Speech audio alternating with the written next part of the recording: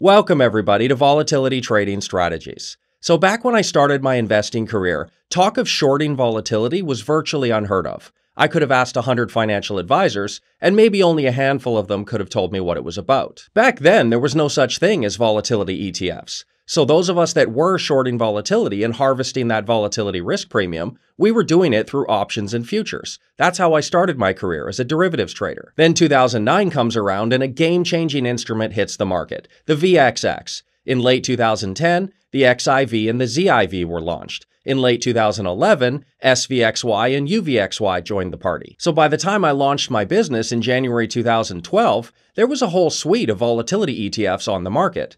But to be honest, it really wasn't until about mid-2016 that the short vol trade became mainstream. Now that it is, everybody and their dog seems to be talking about their short vol strategies. But the thing is, not all short vol strategies are created equal. Some of them have very good risk-reward profiles, and others don't. So there's no doubt that shorting volatility effectively can lead to a nice double-digit long-term return.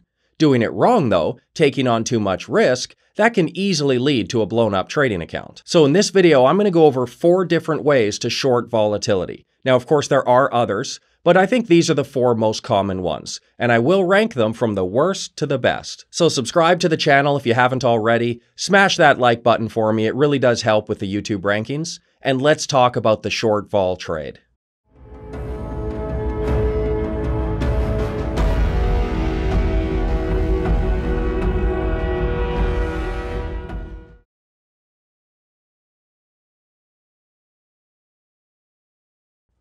So let's start with the worst way to short volatility. The one that, in my opinion, nobody should ever be doing under any circumstances, and that is shorting the volatility ETPs directly. So this would include shorting the VXX outright, and definitely without a doubt that includes shorting the 1.5 times leveraged UVXY and the 2 times leveraged TVIX.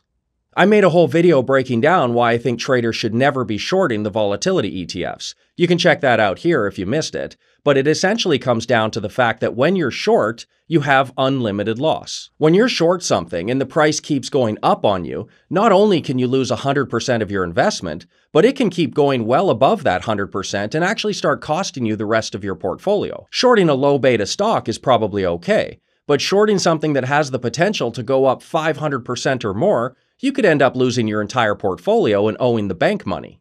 Taking the UVXY as an example, using simulated prices through the last recession, in just a few weeks it could have spiked over 700%. Even a very small portfolio allocation to shorting this thing could easily have wiped out a trader's entire portfolio.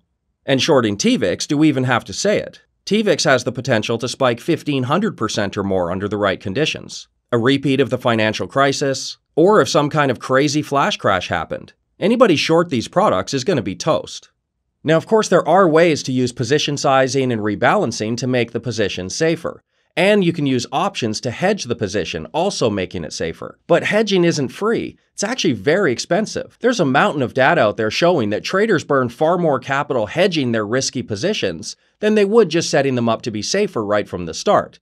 Hedging is incredibly inefficient long-term. So even if you do start with the riskiest position possible, which is shorting the ETFs directly, and then you use options, position sizing, and rebalancing to add several layers of risk management on top, all of those end up seriously cutting into your potential profit. In the end, when you get it to a point where it's safe enough to actually trade, you've turned it into the least efficient, least profitable way to short volatility. I mean, sure, it could end up making some money, but the point is there are many far better ways to go about it. So when you see traders talking about their core short position and then all the layers of risk management they add on top of it, it just shows a level of inexperience that should be a major red flag. In my opinion, just make it a hard rule. No shorting volatility ETPs, no exceptions, full stop.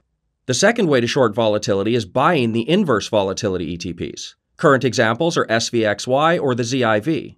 These products are inverse, so when we see a volatility spike, the price of the product actually goes down. It doesn't involve shorting, it involves going long. So right off the bat, at least your losses are capped to whatever you invested. Now, they aren't without risk. You can still lose all your money. Like I said, some crazy flash crash or something like that could wipe out all the value.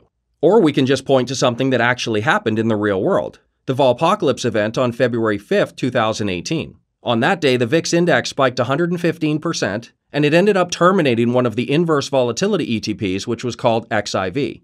Anybody who was holding XIV on that day lost over 90% of their money. So I'm not suggesting they're totally safe, far from it. But it is level 2, definitely safer than outright shorting the other ETPs I mentioned.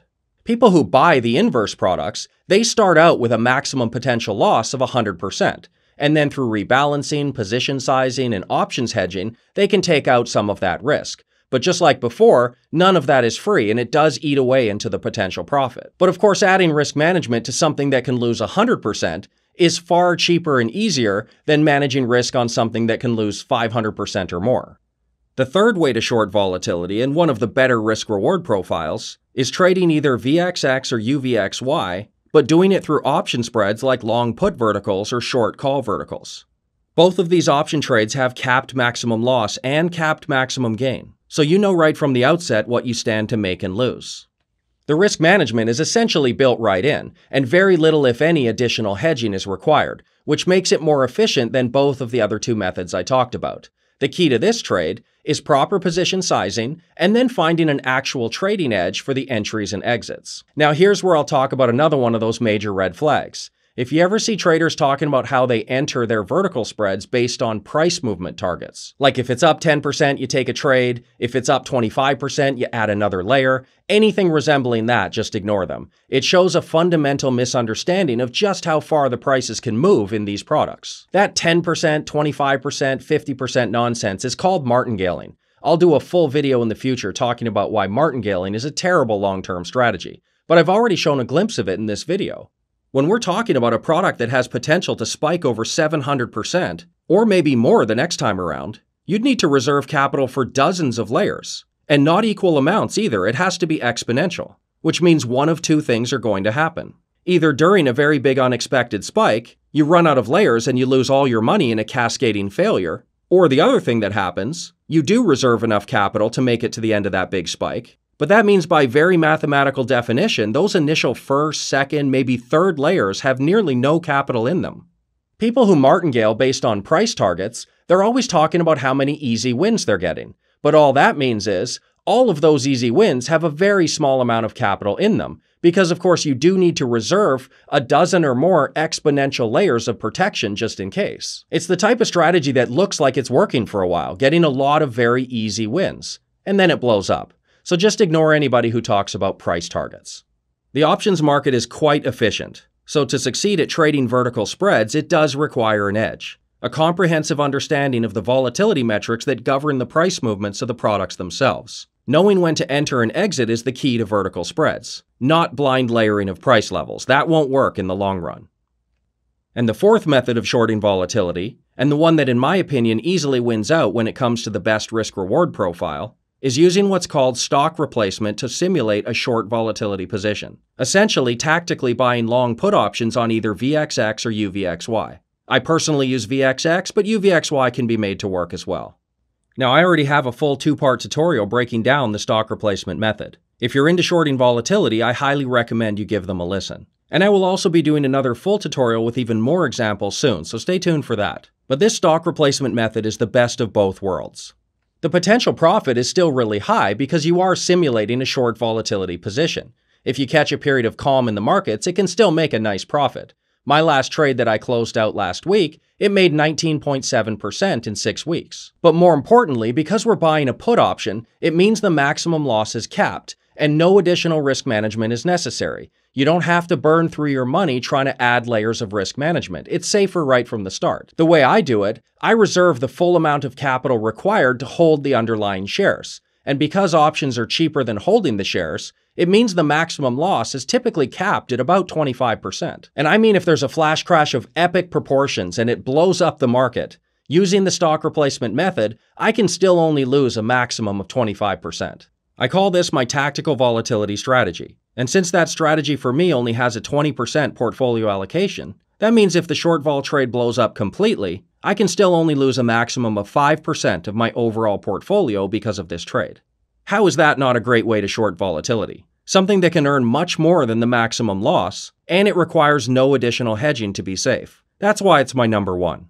Remember, when we're shorting volatility, we are the sellers of insurance, and we're just trying to add layers of risk management to protect against those times when the big storm hits. As rare as they are, they do sometimes come with devastating consequences. And a good rule of thumb when trading is, whatever has already happened in the past, expect it to get at least that bad going forward, if not worse, and be prepared for that. So all methods of shorting volatility have both inherent profit potential and inherent risk. So we're just trying to find the most efficient ways to do it.